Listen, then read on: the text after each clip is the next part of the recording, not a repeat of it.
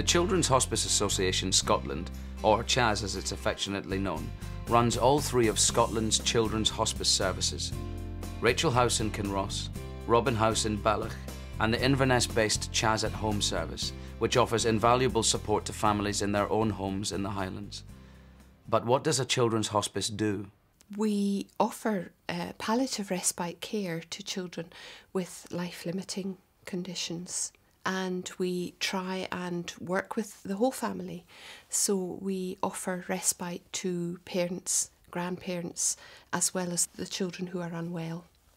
I think people think of hospices as being very sad and depressing, and the children here are, you know, are severely ill. A lot of them are severely disabled, but it's actually a really, really happy place to be. Everybody's always got a smile on their face, everybody has.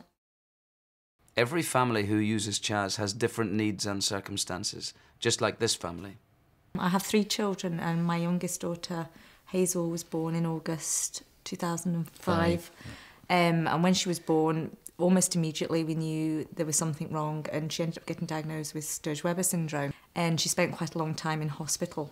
Well, she still does, but for the first year of her life, and particularly just between probably the ages of 1 and Christmas, sort of August to Christmas. Probably 5 months in a row she was in hospital in York Hill. And she was very, very, very ill.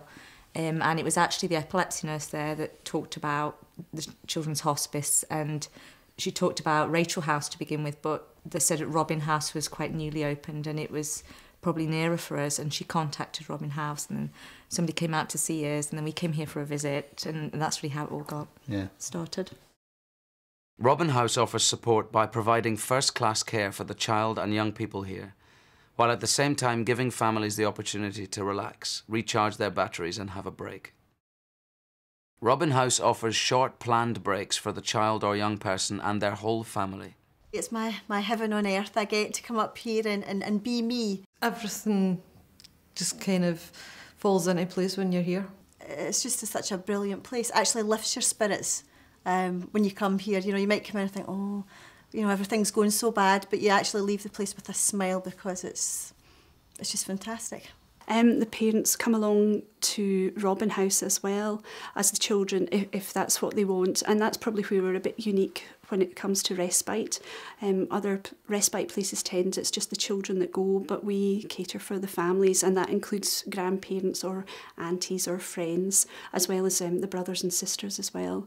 The accommodation, although within the building, is separate to the children's bedrooms. It's actually on the lower ground, so they're within the building, but they've got their own space as well, and that includes sitting room, small kitchen, if that's what they want to use.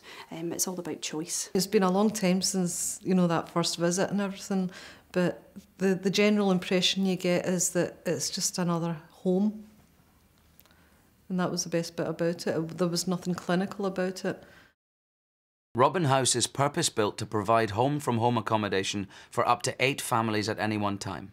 It was good to know as well that when I come in then with the boys that I could have my rest. I got like the weekend off from my normal physio, turning them at night, you know, toilet and having to brush their teeth, you know, just do all that, everything you do every day. And it's just nice then to spend time with my husband, and there are 2 girls, and knowing that, you know, Gregor now and Gary at the time were getting cared for. Robin House offers a range of professional expertise such as nursing and medical care, and it's got the very best facilities for children and young people with special needs. This snoozling room is designed to give sensory stimulation in a safe, relaxing environment, and you can see why it's become a firm favourite with everyone. And this hydrotherapy pool gives a supported form of exercise for those children and young people who may spend the majority of their time in wheelchairs or may be bedridden. It's also fun. Children and young people need to play, and children and young people with life-limiting conditions are no different, except they often need special facilities to explore their environment and to challenge themselves in the same way that every other child takes for granted. Everyone knows that children of different ages have very different likes and dislikes, and the children and young people using Robin House are no different, so the hospice has to have all bases covered. So Robin House offers lots of activities, such as the chance to get involved in making music, creating art, or going on trips like to the cinema or to concerts. It really depends on what the children and young people themselves want to do. I look forward to just talking to the other people that are in and going into the games room, playing computer games with them and just having a laugh. So. I think what we look forward most is probably seeing folk that we know and just chatting and having a laugh, playing some music and stuff, just enjoying the free time and seeing our friends. So. And gets you away from the house and stuff like that. So I suppose it's always good to have a break.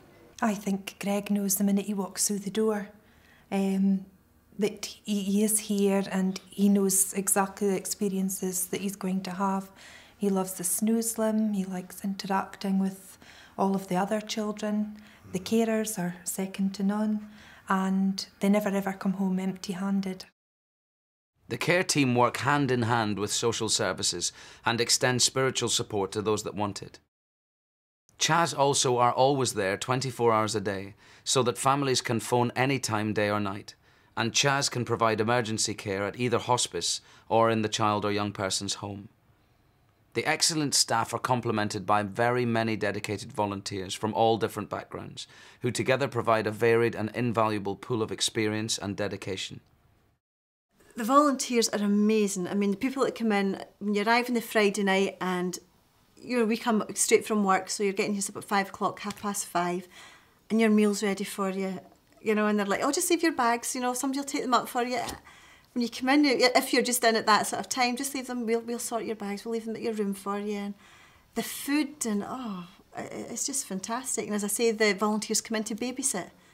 You know, they'll phone us and say, right, are you younger and wanting to go out? We can arrange a babysitter. And it's difficult when you're at home because you need somebody who can deal with Gregor, not just the girls, you know, so somebody that can toilet Gregor. So when you're here, you know, Gregor's getting dealt with and the girls have got somebody to come in. At Robin House, they will look after your child or young person, leaving you to decide whether you wish to take part in group meals upstairs or prepare your own in the comfort of your own area downstairs. You and your child will have separate rooms, which the staff will modify with personal items to make sure it feels like a home from home during your stay. And when you stay for a planned break, you can come as a family and enjoy some relaxation and time together, or you can leave your child in their care while you catch up on things back at home, or take a holiday. Whatever you choose to do or not to do, it's always up to you. Chas will try and fit into your needs and wishes. Instead of getting up every morning at 5 to start your medicines and drugs and feeds before you go and do your own work, there's somebody here who'll do that for you. For a charity like Chas, the level of the support they provide would be impossible were it not for volunteers. Chas volunteers can be of any age or walk of life. Some are young people still at school, others are unemployed, retired, or taking a career break. Many more are in full-time employment.